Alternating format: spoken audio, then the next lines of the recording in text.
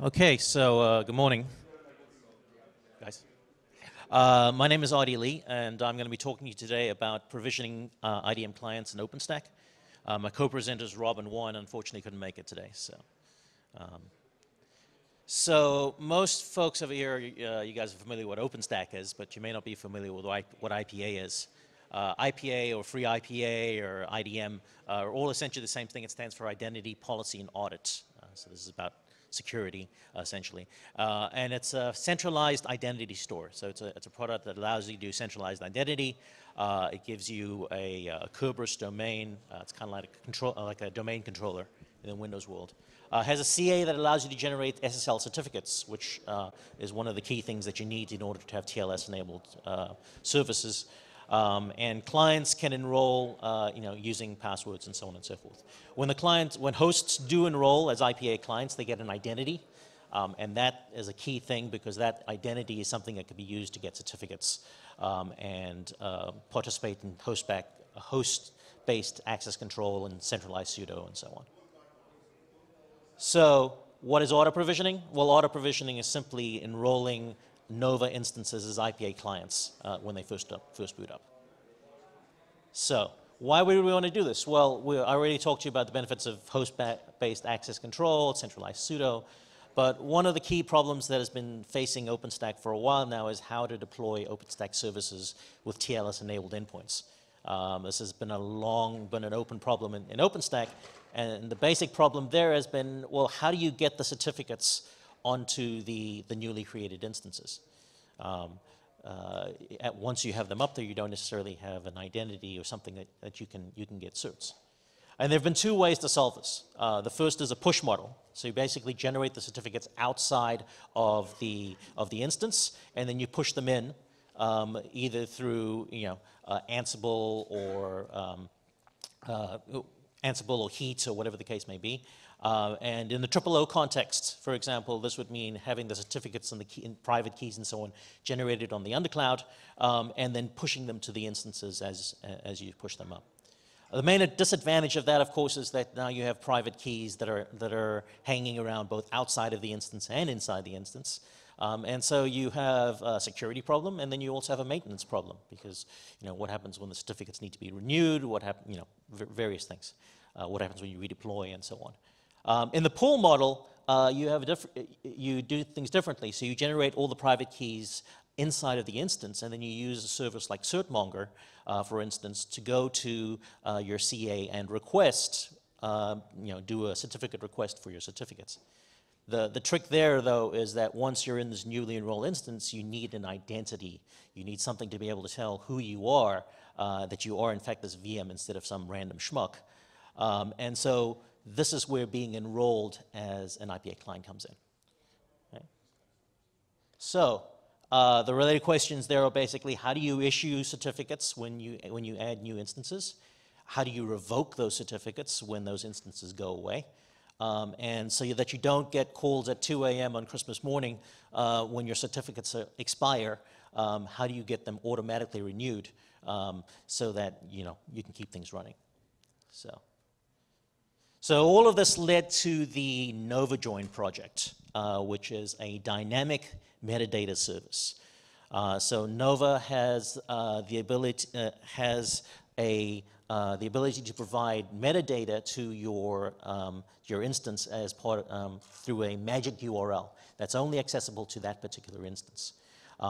And Nova also added the ability to get that data dynamically. So what Nova will do is it will actually go and, as configured, it will go to a REST service somewhere, and it will get the metadata that it needs, and it will bring it back.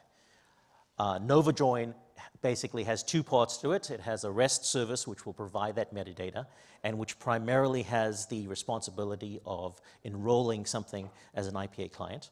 And then secondly, there is a second server which will listen to notifications and wait for the delete notification for deleting the server or something like that, and then we'll remove hosts from the IPA.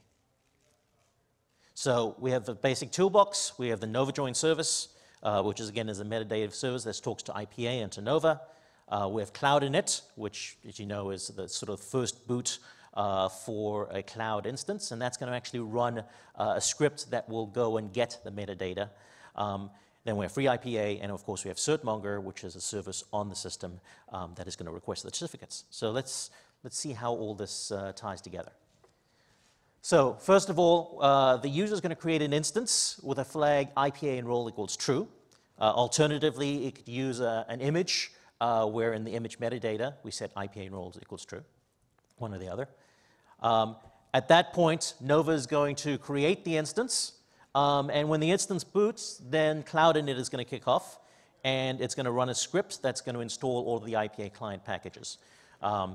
These are available on pretty much all the distros. So at that point, it's also going to go ahead and contact Nova to get the URL via that magic URL over there. So it's going to go ahead and get the metadata. Nova at that point is going to read all of its static metadata, and it's going to contact any dynamic services that it's been configured to do so, which in turn triggers a REST call to the novajoin service on the REST side of things over here, and it's basically going to send a JSON with a bunch of UUIDs, the instance name. One of the other things that it could be inside there, for example, could be a list of services that it would like to be created with an IPA. So things like HTTPD or HA proxy or MySQL and so on and so on. All of those services need to have certificates in order for them to be TLS enabled to begin with, right? So all of that gets sent over to the novajoin service, which novajoin will then check with glance and make sure that the image actually exists, because you never know. It'll also check to see whether IPA enroll equals true, either in the Nova parameters that are passed in or in the image data. And if so, we'll proceed. We'll generate a one-time password, and then we'll pass that to FreeIPA as part of a host add command. And at that point, this adds a host onto IPA with that OTP. Now, at this point, the host is not actually yet, and it would also create all the various services. Now, the host is not yet actually enrolled. What we do have is we have an OTP and we have an entry there saying, at some point in the future, this host is going to enroll with this OTP. This is the host that you have here. Okay? So at that point, the OTP and the host name are returned back to Nova, and from there returned back to the instance where it is parsed by the Cloud Init script, gets the OTP, enrolls the instance as an IPA client by calling IPA client install with that particular OTP. And at that point, you're essentially done. Okay, you have an enrolled IP instance. It has an identity. Because it has an identity, you can pull things down like a Kerberos key tab or something like that, so you can use that for your authentication. And then you can go to Certmonger, and you can request certs for any of the services that you're interested in or for that particular host and so on. So you can imagine at this point, there's a lot of different things that can happen. Conceivably, you could be part of a host class that allows you to have certain kinds of access controls. So automatically, you have host-based access controls, depending on what host class you're in. You can have centralized pseudo control. All of that is essentially already set up at this point, and you're ready to go. So also, Certmonger is set up to track your certificates, so that at this point, when your certificates are about to expire, it will, using the same credentials that are there, the same key tabs and so on, go and request new certificates so that you're all set up to go. So your certificate problems are solved. Once again, when you delete an instance, Nova is going to delete the instance, and it's going to send out a notification that an instance has been deleted. That will be read by the novajoin notify service on the message queue, and then we're going to go ahead and delete that from. That will go ahead and delete that from FreeIPA. While it's deleting that from FreeIPA, it will remove any DNS entries that have been added there. It will move.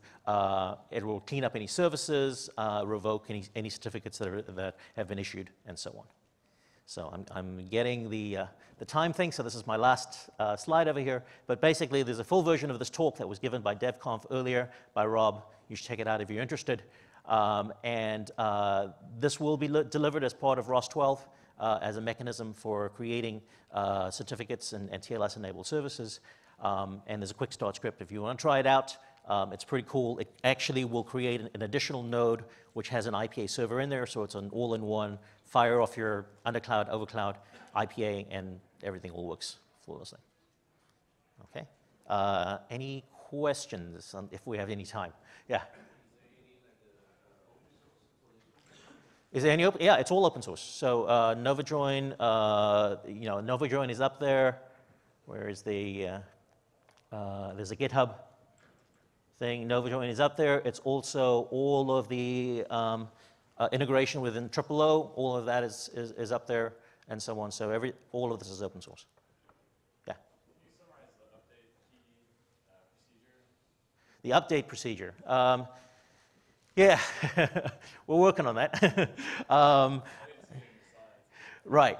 So, well, I mean, so what are you updating? I guess is the question. Well, So, you mentioned you wanted to update the certificate as one of the procedures.